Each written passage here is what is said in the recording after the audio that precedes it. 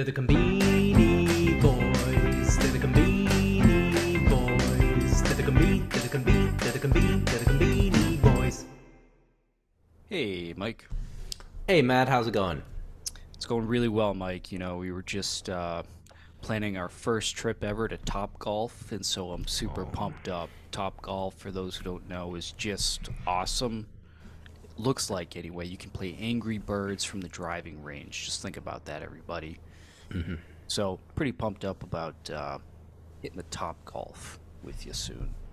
Yeah, man. If we can put this together, it'd be awesome. It'd be our first formal time ever playing golf together. You know, you can be my true mentor. You know, yeah, you were just giving me some advice around the greens. You know, I was telling you that went out, had a okay round the other day, had a couple tens. You know, and the main problem is I was getting around the green. I was just duffing it. You know, duff. And you told me, you know, think about using other clubs. 1 yard onto the green, let it roll according to the distance of the club. Sounds great. And I'm already learning stuff just by talking to you about golf. So I'm really excited about going to Top Golf and knocking a couple strokes off my handicap. It's worth mentioning, I am terrible around the greens, and I've not tried that technique yet. I just watched a YouTube video from a pro in Kentucky that I found on the golf subreddit.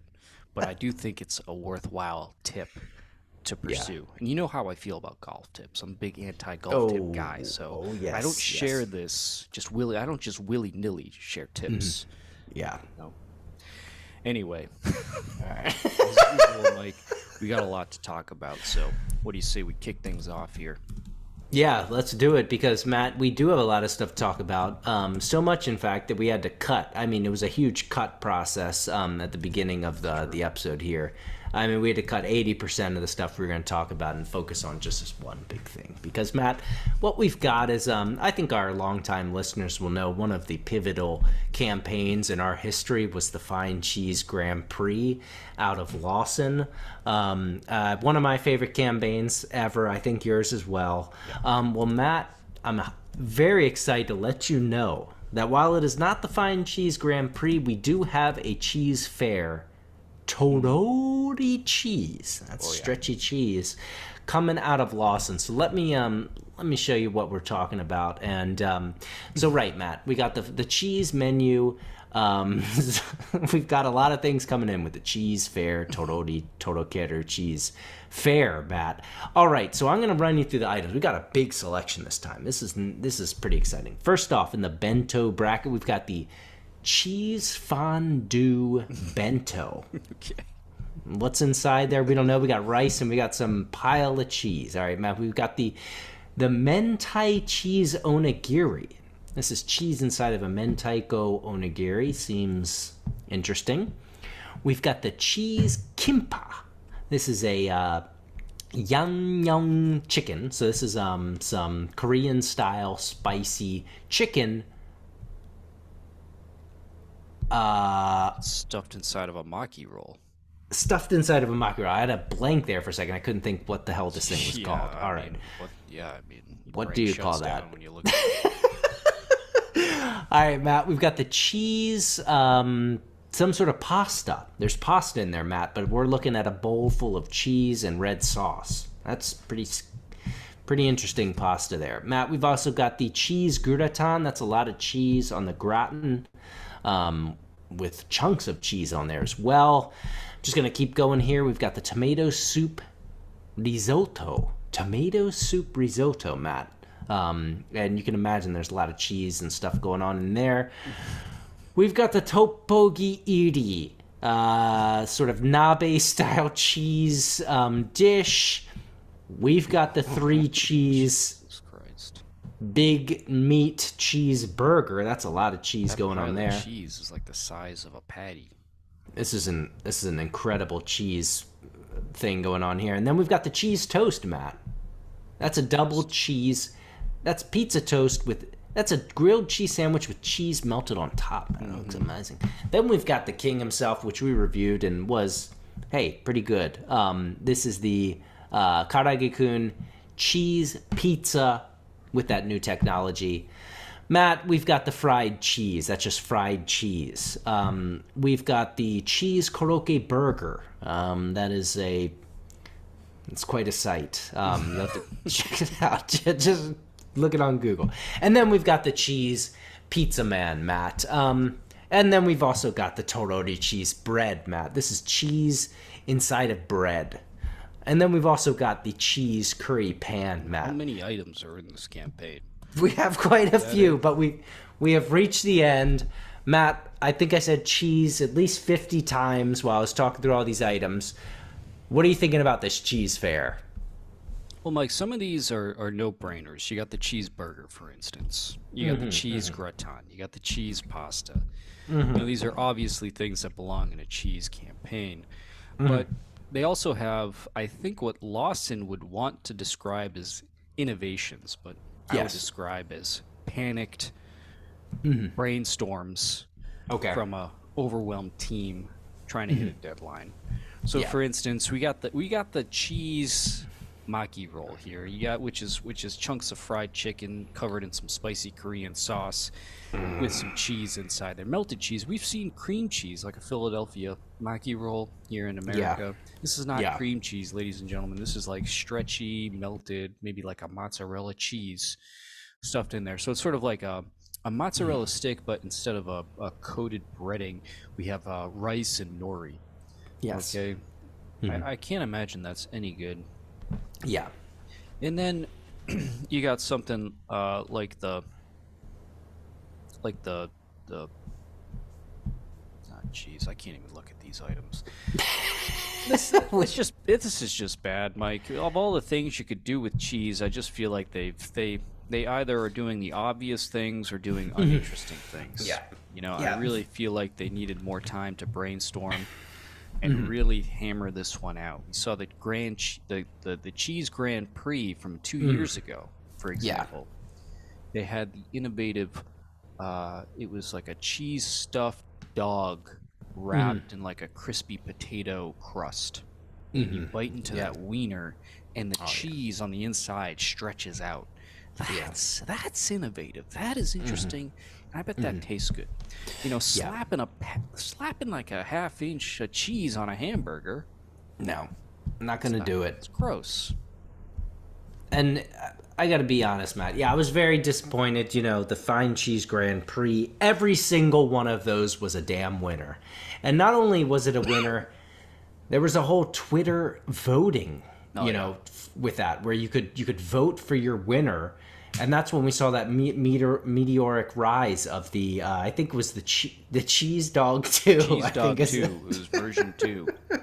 Cheese Dog 2 shot up at the end. We thought it was dead in the water and, almost got to the top. And Matt, I got to say, I've actually had some of these items already. I think they're calling this a campaign, but I think it's fair to say this is just kind of like cheese themes items that are kind of like randomly thrown together.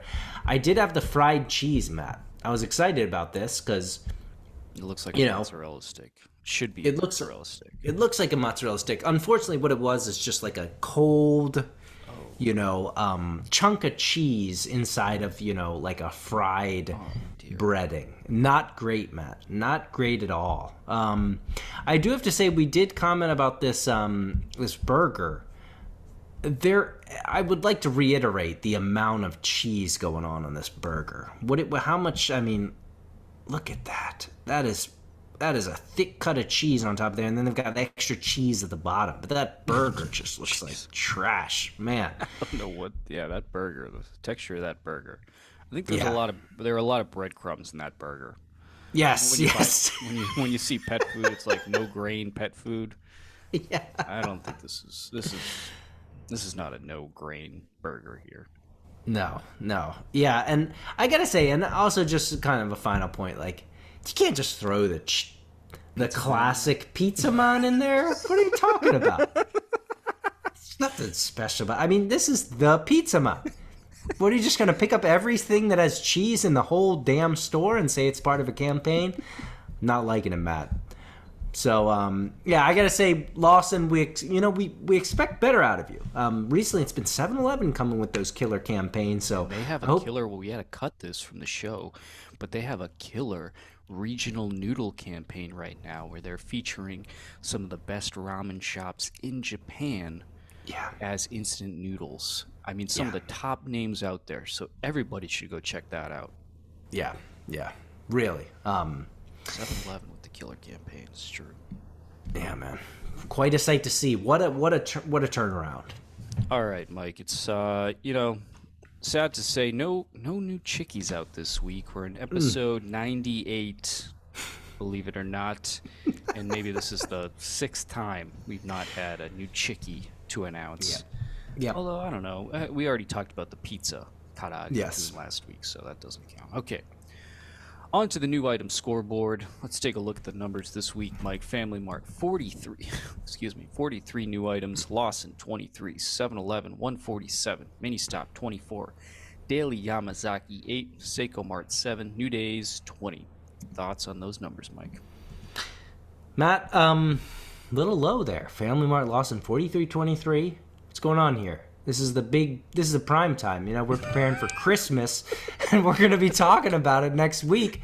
This is Christmas season. This is when you've really got to be pumping out items. So I hope that they're going to, take a long, hard look in the mirror next week and, and really put their foot on the pedal, because we need more items. If there's anything we need, it's more items.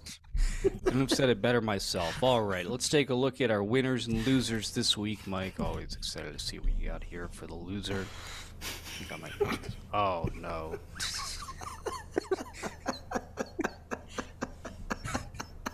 All right. All right, Matt. Let me tell you what this is. This is the cheeseburger, Matt. This is out of 7-Eleven. And it's very hard to describe what is unfortunate about this. I mean, it's a cheeseburger. It's everything is advertised. What do you got? You got bread. You got your cheese. You got your burger. And that's about it, Matt. It's a 250 yen cheeseburger here. Matt, rarely have I seen a burger with this level of meat to bread ratio, Matt. This was like a Cro-Magnon style, like, top of a head to this burger here. I mean, that's got to be.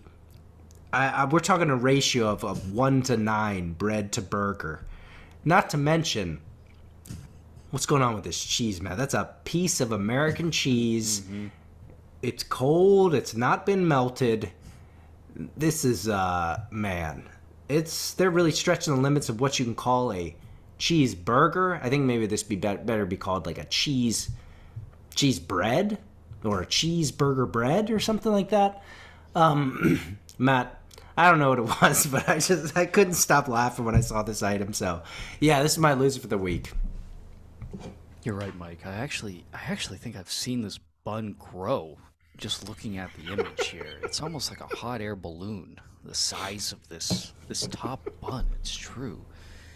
Questionable angle they chose to shoot this at, because you can barely see the burger. Normally you get like a nice profile shot so you can see all the layers. 7-Eleven did not go for that technique. No. And then the craft single there, unmelted, not very appetizing, and hold the pickles, hold the lettuce. Hold it all. Hold it all. There's nothing on this thing. Yeah, that's about as simple as it gets there. Yep. All right, reasonable. I almost picked another cheeseburger item, so it would have been a tough day for cheeseburgers today. Family Mart has a cheeseburger sushi out this week that is very questionable. Yes. But instead, I went for the onion gratin soup, Mike. This is also out of 7-Eleven, and tell you what we're looking at here. We got croutons, Mike. We got some big chunks of croutons. Somewhere below those croutons, I guess there's soup somewhere. And then you have, looks like somebody took a shotgun, stuffed some cheddar cheese in there, and just blasted it. And some of it hit the croutons. Most of it didn't. And Mike, this kind of makes you question everything because I know what French onion soup is supposed to be. Oh yeah. This is French onion soup is delicious. Hmm. You get that rich, sweet onion with the rich broth, and then that big chunk of baguette all soggy, and then the Gruyere cheese bruleed on top, and you're just getting cheese and bread. And what the hell is this? The French. You show a Frenchman this, they'd be horrified. Probably smack you over the head with a bottle of Bordeaux. See this thing. It makes you question how accurate the any sort of non-Japanese food is coming out of the convenience. Yeah. Yeah, Matt. This is onion gratin soup, Matt. Yeah, this is just, if your first impression on looking this would be, this is just a bowl of bread chunks. No sight of the soup to be seen. The cheese and, like you said, shotgun on there. I mean, it almost looks like some sort of like fungal infection. There's there's not much going on here, Matt. And it's a shame. This is the sort of item that the Convini could knock out of the park, and I don't. 7-Eleven, I like where they're going, but they just are way off from where they're trying to get. Plus the price. It's almost 100 yen more than that cheeseburger we were just looking at. Which makes you wonder, okay, really, how much bread is in that cheese? It's got to be all bread in that cheese. Yeah, Matt. I went to Shikoku for a business trip recently, and I got a small udon there, 250 yen, Matt, and that's as good as it gets. 250 yen. Compare that to this onion gratin soup. And with the exchange rate right now, that's like $1 for that bowl. Oh my god. Amazing. All right, let's move into the winner circle here, Mike. Let's see what you got. This week's winner. Yep. Oh, more soup. Yep. Matt, here we go. This come back to a familiar theme that we've gone over many times. I don't mind to harp, but Matt, this is the tomato minestrone soup, Matt. And I just gotta say, look at all those vegetables in there. That looks just outstanding. What do you got in there? What have you got? We got corn. We got onion. We got some sort of beans. We got bacon. We got tomato. We got some parsley, I guess. We've got Parmesan cheese on there. Parmesan cheese, I think. We've got, potato. We've got it all. And Matt, you know what you don't see on this item? You don't see anywhere at all is any sort of claim of half a day's vegetables, a full day's vegetable. This is just a straight shooter, Matt. So this is my winner this week because I want to show people what a dish that actually has a good amount and a good variety of vegetables looks like at the Convini, and also a way to do it well.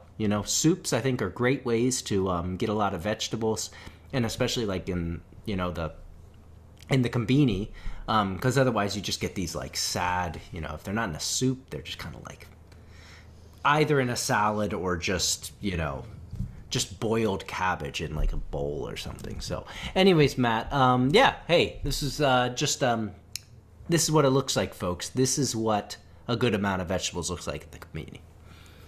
This looks really good, actually.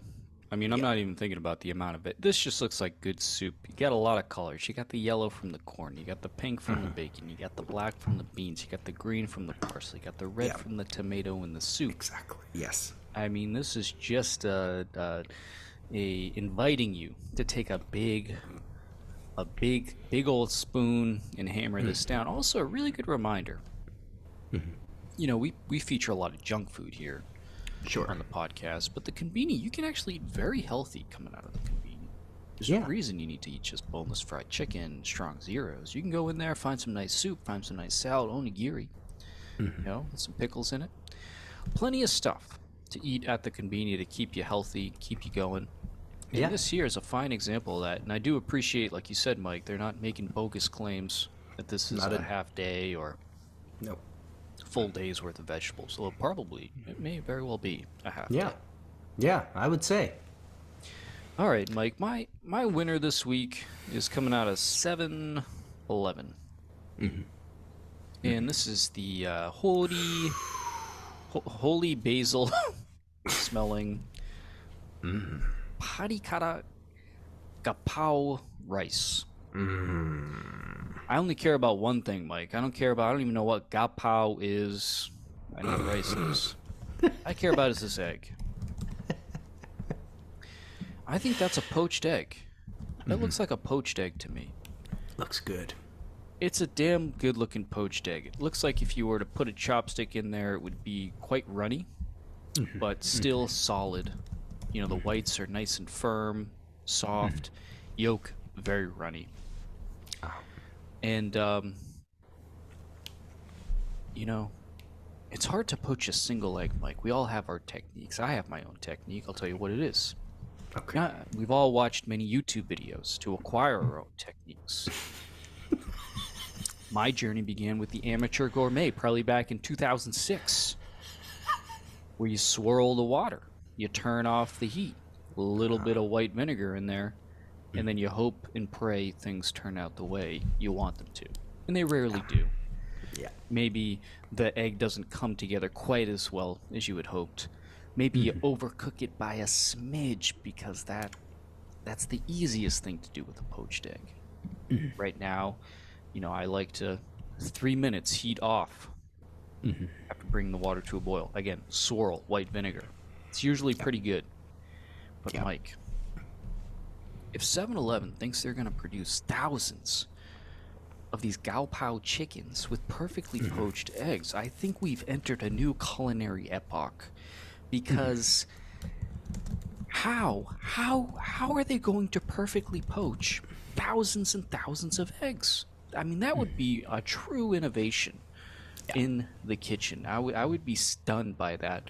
How many Top Chef contestants have been undone by either a soft-boiled or a poached egg on their dish?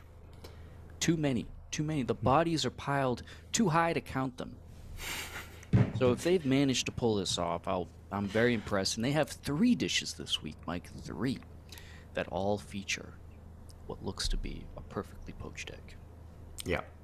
All right, Matt. Well, first off, I gotta say, I took a long, hard look at this dish as well. I'd say in Japan, kapao rice is maybe one of the more popular Thai foods, and it's just great. I mean, it's like, you know, it's Thai, so it's a little bit spicy, it's sweet, and that poached egg on top. But I would like to say for our listeners, especially those in America, I don't know the rest of the world, but in America, eggs are sort of this thing that you kind of gotta like fear, you know, like you gotta cook them well, you gotta get them, you know. I gotta say in Japan, well, then 2 things. First off, in Japan, you can eat raw egg like people eat raw egg like it's going out of style. You can just you don't have to be Rocky. You just wake up and just eat a raw egg. But I will gotta say the level of like egg craftsmanship in Japan is out of this world. I mean, in the States, yeah, like maybe what do you have? You have like a fried egg, a poached egg, a soft-boiled egg. I mean, this is a whole like range of possible states of the egg. So I gotta say, Matt, I think that 7-Eleven is going to be pulling this off with that great egg each time for each, you know, 10,000 of these items that they sell. And if they do, this is going to be beautiful dish. Oh man, just looks amazing. That's a great point about eggs in Japan, Mike. I will say the only reason I go on TikTok, which is run by the Chinese Communist Party, everybody don't forget about that, is to see this guy, this omurice master. And he does one kind of video. He does one kind of video. And he's just cooking that omurice. Yeah. He's doing the handle thing, banging the handle, getting it shaped. He lays it on the rice, then he grabs the knife and slices that boy open and just spills its guts out. Oh, it's so beautiful. But you're right, Mike. That is a level of mastery that truly only even the French have not achieved. I'll say No. even the French who invented the omelet, I think, have not achieved that level of mastery. Yeah, no. Yep. All right, that wraps up our winners and losers, Mike. Yes, it does. Well, Matt, what do we got going on this week? I gotta say, I'm really excited. Returning after it's been probably 10 episodes or so. Matt, if I'm understanding correctly, we've got something coming out of Matt's Munchies this week. Is that right? That's right, Mike. And maybe Matt's Munchies is gonna pick up soon because just moved to Maine, as I announced a couple of weeks ago on the podcast, and it turns out the cannabis industry in Maine is kind of like the wild, wild west. I believe you need no license to open a retail cannabis shop here in Maine. So, I went into one the other week. This thing was like a Rolex shop. I swear to God, it was just stunning. But the guy working the counter, lights were half on. Definitely the dimmer switch, as he was walking me through the menu. So anyway, really enjoying that part of the culture here. Mm-hmm. But Mike, I'm here today to talk about Shake Shack. Okay. And Shake Shack, I was actually having this conversation with a colleague, a younger colleague recently, with top fast food in America. Mm-hmm. And for me, it was between, I got three. I got Popeyes, I got Chick-fil-A, and I got Shake Shack. Mm-hmm. And recently, Shake Shack has partnered Not Long John Silver's. Not Long John Silver's. Not yet been to Long John Silver's. I don't think they'd survive here in New England, Mike. Sorry to interrupt you. It was hard to maintain while you... All right, sorry. Please continue. I'm sort of drunk. Okay, sorry. But Shake Shack, Mike, has partnered with Hot Ones, which I understand to be the guy on YouTube who eats hot chicken wings with celebrities. Oh, which is a surprisingly interesting interview format. Yes, it is. But, Mike, I had the Hot Ones burger,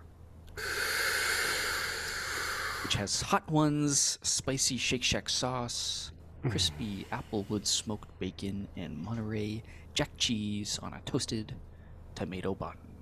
And we're looking at the image here, Mike. Shake Shack, I would say, is famous, is accurate in how they show the burger in the marketing materials and how it actually appears.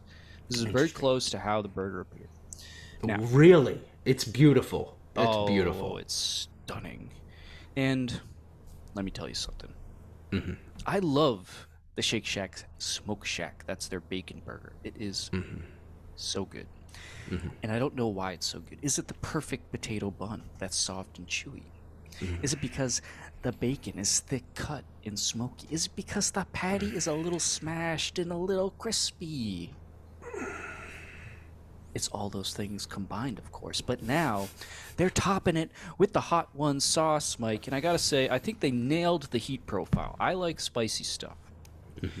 But you gotta consider they're trying to sell this to a big audience, so they gotta hit a profile that's reasonable for people, and I think they nailed it. I didn't walk away feeling like, ooh, that's way too much heat, but I wasn't disappointed by it either, which is mostly what happens. You're disappointed by the heat. Shake Shack brought the heat just enough, and it was a kind of heat that sort of, it's like a wave that rolls over your whole palate. It doesn't just hit the tip of your tongue or something like this. Yeah. It comes on slowly and just sort of arrives. And it's there, and it's good. Stunning. I thought this was fantastic. Shake Shack, another home run. Congratulations. There's a cheeseburger. There's a cheeseburger. There is a cheeseburger. Can you scroll down? I think there are a couple other items. What's that? That's a chicken. That's the chicken. Oh my God. Yeah. I've actually been disappointed by the chicken sandwiches at Shake Shack historically, so I always stick with the burger. And then they got the fries, the Hot Ones cheese fries. Shake Shack fries are awesome. Crinkle cut fries. Nice and crispy. Crinkle cut means if you want to dip, you get a lot of sauce adherence. Now, for comparison, I will say, I recently went to Wendy's, first time in who knows how long since I was a little kid, and I did get some fries with the ghost pepper ranch sauce, which was so gross. I I I could only handle 2 bites. I think it was almost purely palm oil with like a hint of hot pepper essence. I mean, it was disgusting. Truly, truly bad. But my junior bacon cheeseburger, I will say, was quite good. Yeah, yeah. And speaking of, the original spicy chicken sandwich, if we're being honest, it's Wendy's, Oh, is Go, that all true? right, all right. Well, no, I mean, this is a different sort of spicy chicken. All right, Matt. Sorry, can you just go back up to that one? Oh, my God. It looks so damn good. Matt, I really can't say anything. I was really stunned and speechless as you were describing this, and just salivating. It looks amazing. So if you were to put a star rating on this, Yeah, five out of 5. In fact, I would go 6 out of 5 if had I had my dairy pills, I would have gotten the I think they had like an apple pie like milkshake. They're always doing seasonal milkshakes at Shake Shack, but I didn't. I would have shit my pants. So I didn't.